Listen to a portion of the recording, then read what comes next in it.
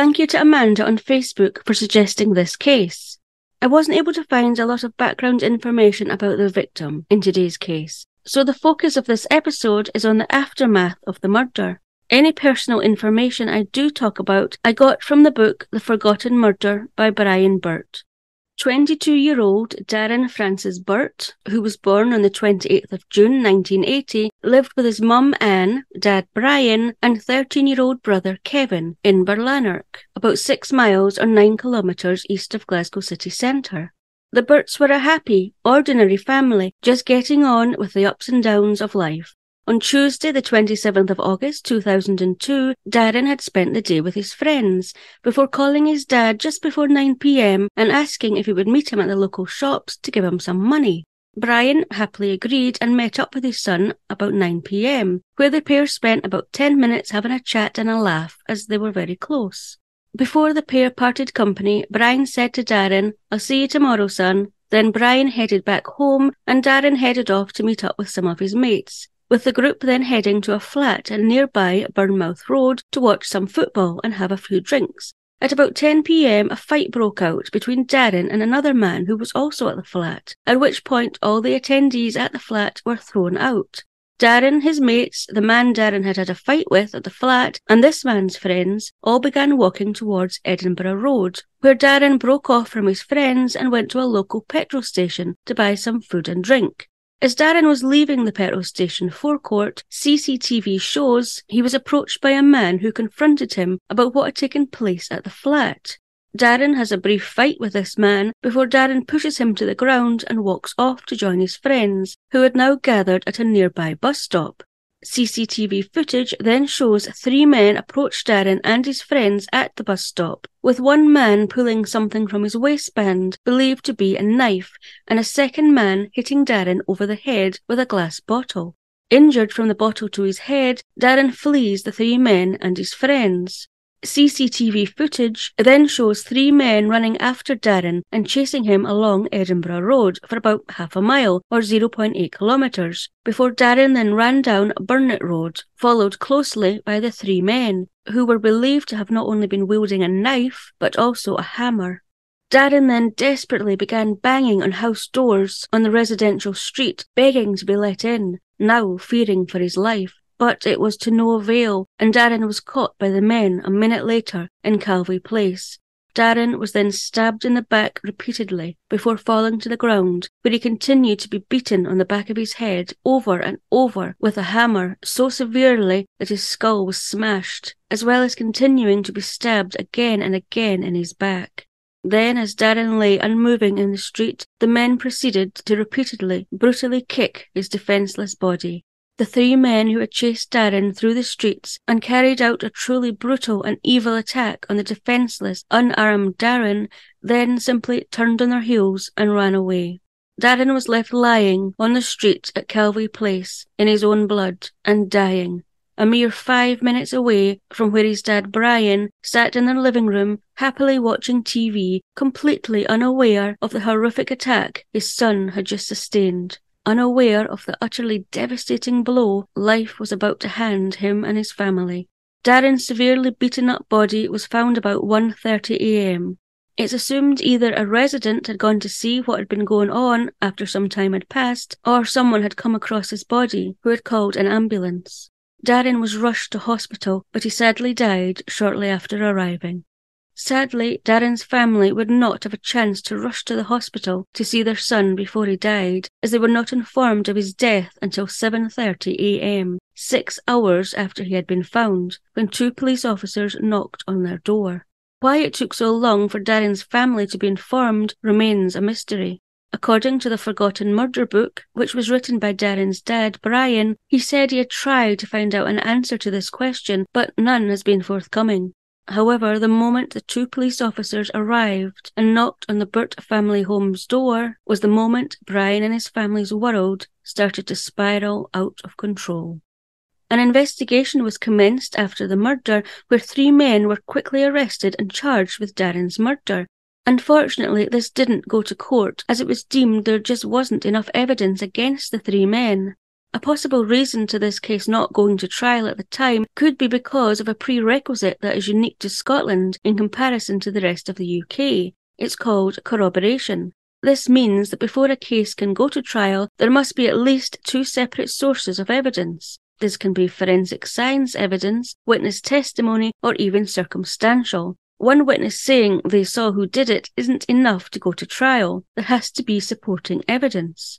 While corroboration can prove helpful in relation to miscarriages of justice not occurring as often, it can also be a hindrance in other cases, such as rape cases, where a lot of the time it is just one person's word against another.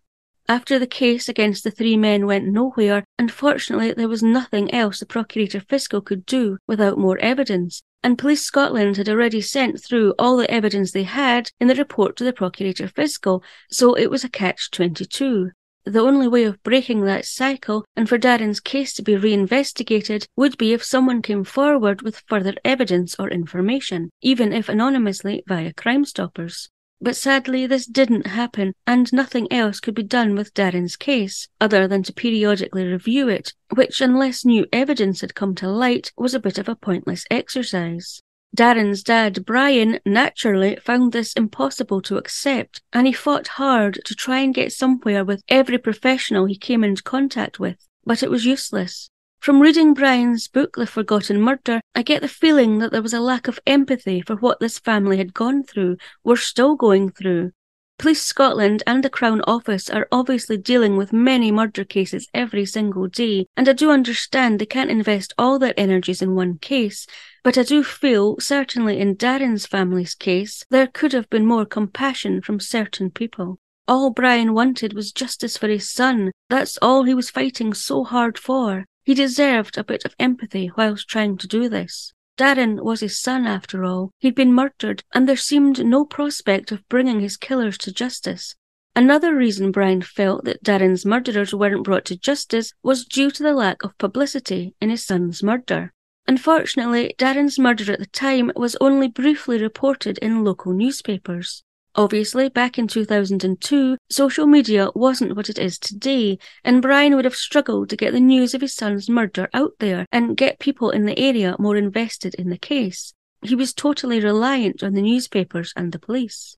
This theory was backed up by former Police Scotland Detective Inspector David Moran, who said in an STV News article on the 7th of January 2019 that a case will attract media attention because it is of particular concern to the public. Once the media puts it out there, the profile has arisen and public fears are exacerbated. The police will put more resources into that sort of case. So in essence, it appears that David Moran is saying that if you don't have the media and public behind you, then the murder case will slip slowly down in priority, which it appears is what happened in Darren Birt's murder case. It was reported in an article by the STV News on the 7th of January 2019 that in 2002 there were 127 murders carried out in Scotland. In the same article, former Police Scotland Detective Inspector David Moran said that due to the number of murders that his department faced, it could make a difference on how each case was dealt with, going on to say there was one murder coming in after another. Did that mean that sometimes there was work that wasn't done as thoroughly as it could have been? Possibly. I would concede that perhaps some things could have been missed. Although David Moran did go on to say that this wasn't a regular occurrence. Brian Birt, however, most certainly felt this was the case with his son's murder, as despite three men being arrested and charged, they were not prosecuted as the Crown Office deemed there was not enough evidence for the case to go to court. So Brian felt that two reasons his son's murderers were not brought to justice was due to the volume of murders and the lack of police resources or funds in 2002. However, David Moran did go on to say that he feels things have significantly improved, what with dedicated murder investigation teams dealing with most murders. He feels that things have moved on and are more organised now. But is that really the case for everyone? While Darren's family were trying to cope with the awful loss they were facing, as well as having to contend with the fact that it appeared getting justice for Darren would be an uphill struggle, they also had another struggle to face, which was trying to bury Darren, which weighed down heavily on the family. as Darren was kept in the morgue until the 23rd of December 2002, nearly 4 months after his murder, and was only released because Brian fought and fought every inch of the way so they could finally bury Darren and begin the grieving process. Darren was finally laid to rest at St Paul the Apostle Parish Church in Shettleston, just over a mile or just under 2 kilometres from the family home, where Darren had, 22 years previously, also been baptised. The delay in releasing a murder victim's body we touched on in our Paige Doherty episode, but before a murder victim's body is released, a first post-mortem is carried out to determine the cause of death and to find any evidence. This evidence, if any, is then used to try and catch the murderer. However, if a suspect is caught, then their defence team have the right to request a second post-mortem. Therefore, depending on how long it takes for a suspect to be found, determines how long the body will have to stay in the morgue. For example, there is one case back in 2014 when a murder victim's body had to be kept in a morgue for 5 years due to delays in bringing the suspects to trial. After nearly 4 months, Darren's family were finally allowed to bury him and begin the grieving process. However, their struggle had only just begun. Darren's dad was a private investigator, and so he quickly found out details of what had taken place the night of Darren's murder, as well as who may have been behind the brutal murder of his son. However, no one was willing to go to the police with any information for fear of repercussions. What Brian found out was that there wasn't just 3 men involved, but that there was possibly a 4th man involved as well, but he had not been identified. In addition to this, there was also apparently 2 women involved too, something which Brian was not even sure if the police were aware of.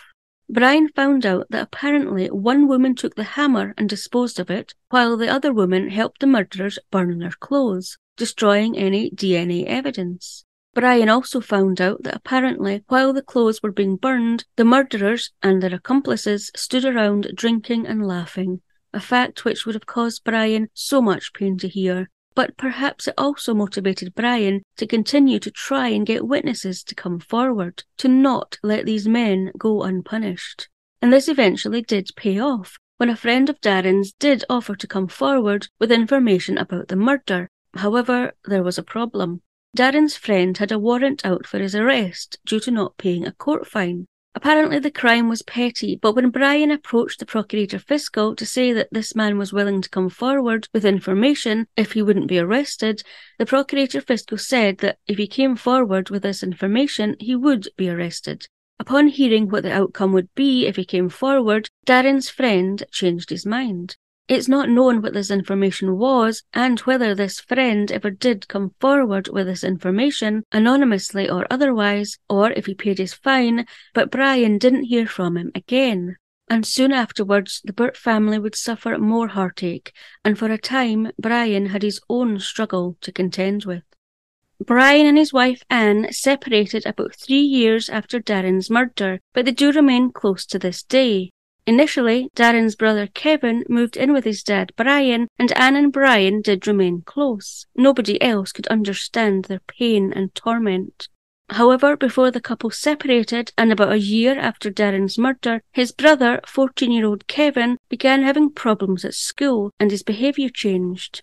However, rather than supporting Kevin after the horrendous murder of his older brother, his school decided that the best thing would be for Kevin to go to a different school, away from his friends and any form of normality. Again, Brian had a fight on his hands to make the head teacher see that the best thing for Kevin would be some compassion, understanding and help, which thankfully the school finally agreed to. Sadly though, there was more fighting Brian would have to do, and this time it was an inner fight. Not long before Brian and Anne's marriage ended, Brian had started drinking, just 1 or 2 on a night. However, about 6 months after leaving the family home, this soon escalated, and it's when Kevin started to spend more time at his mum's house. Brian eventually lost his job, but he didn't care, it just allowed him to drink more. He said that this helped him just simply forget everything, but only for a short while. Then it was straight back to reality. Brian said what got him through this period was thinking of his son Darren, wanting justice for him and making a promise that he would not rest until the people responsible had their day in court. It also helped that his son Kevin decided to move back in with him. But Brian sadly had yet another fight to endure when he was diagnosed with cancer. However, again he fought hard, and eventually he went into remission, which is when he decided it was time to start fighting for justice for Darren again. This is when Darren's dad, Brian, wrote the book The Forgotten Murder, which was published in 2018, which he wrote in the hopes of raising £10,000 or $13,800 to offer as a reward for any information that led to finally solving his son's murder. It was a very insightful and interesting book, very heartfelt. Brian also continued to campaign relentlessly to have his son's murder inquiry be looked at again and to gain more publicity to try and achieve this goal. And it looked like Brian's determination had paid off, as in early 2019, 17 years after Darren's murder, Police Scotland said they would reinvestigate Darren's murder, including interviewing all witnesses. All Brian had to do now was wait. However, that was easier said than done, with Brian saying in an STV News article on the 20th of March 2019 that waiting to hear what happens next is not easy though, and has been affecting the physical and mental health of myself and my family. Although Brian did say in an STV News article on the 20th of March 2020 that the officers have been empathetic, professional and sincere and reassured us that they're conducting a full and comprehensive reinvestigation. Brian also received regular updates from detectives, as well as having met a senior Crown Office prosecutor. Following a year of investigation, Brian stated in an STV News article on the 20th of March 2020 that one officer who's been in the job for 30 years said she was confident about handing the new information to the Crown Office. When Brian asked this officer if that meant they felt they had enough evidence or witnesses to put people in the dock, the reply was that that was a decision for the Crown. However, despite this being reported in 2020, and despite the confidence of the officer who had been in the job for 30 years about handing the information that they now had to the Crown Office, nothing more came of this, and it appeared that Darren's murder would remain unsolved. Had the Crown Office even received this new information from Police Scotland? It wouldn't be until the 25th of March 2022, 2 years later, that it was reported in the newspapers that an investigation into Darren's murder was being relaunched. I don't know, however, what happened to the investigation and the positivity about a report being sent to the Crown Office 2 years prior. In an article in Glasgow Live on the 25th of March 2022, Detective Chief Inspector Lindsay Waters made an appeal for information, saying that, despite the passage of time, I am determined to find whoever is responsible for Darren's murder and bring them to justice. DCI Waters went on to give details about the night Darren was murdered, ending with, "Someone must have heard something." DCI Waters' next statement possibly alluded to why the case had appeared to collapse 2 years earlier when she said, "I am convinced there are people out there who have information vital to this investigation who have failed to come forward. This may be down to fear or some misplaced loyalty to those responsible for this horrific crime, but please do the right thing and contact us." She then went on to assure anyone who did come forward that any information would be treated in the utmost confidence, or they could contact Crime Stoppers on 0800 555 111. So despite the confidence felt by at least one police officer back in 2020, this statement would suggest that possibly the Crown Office had received the information back in 2020, but had deemed there still wasn't enough information or witnesses to bring anyone to trial for Darren's murder. In 2022, Police Scotland were trying their best to ensure that this time they did receive information or witnesses to be able to bring Darren and his family the justice they deserved. As on Friday, the 7th of October 2022, DCI Lindsay Waters appeared on the long-running BBC programme Crime Watch to appeal for information into Darren's murder, in the hope that the reconstruction of events running up to Darren's murder would jog someone's memory who maybe held a detail about the night of the murder, and that even if it seemed insignificant, to please come forward.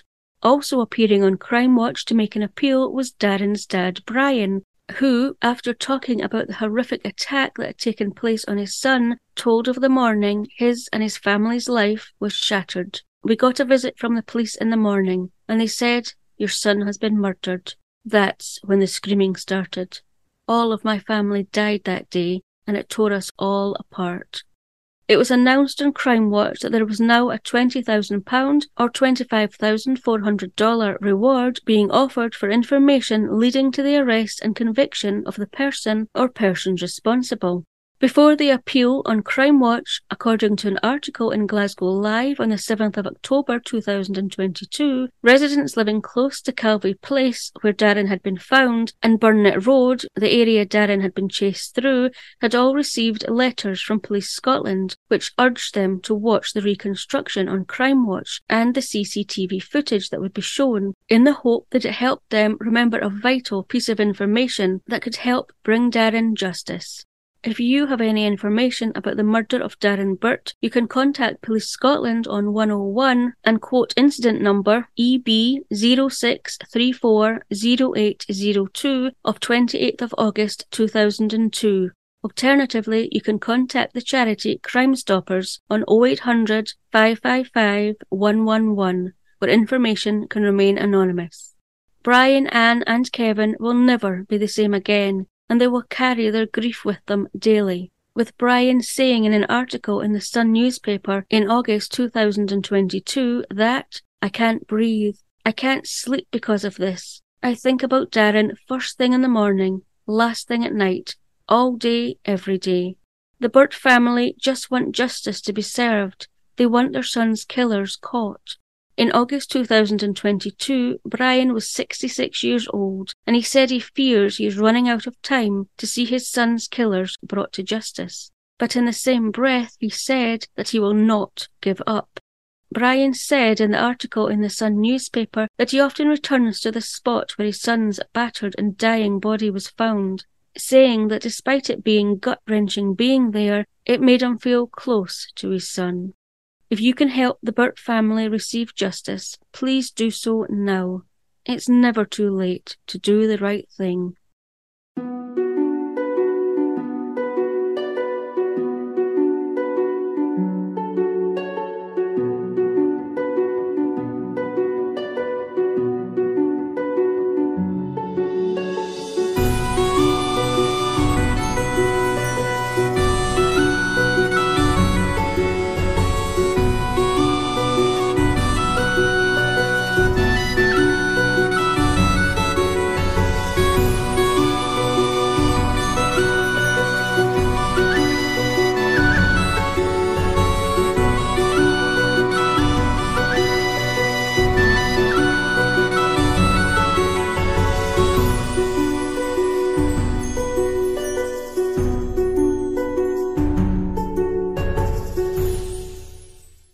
Scottish Murders is a production of Clurin Ton.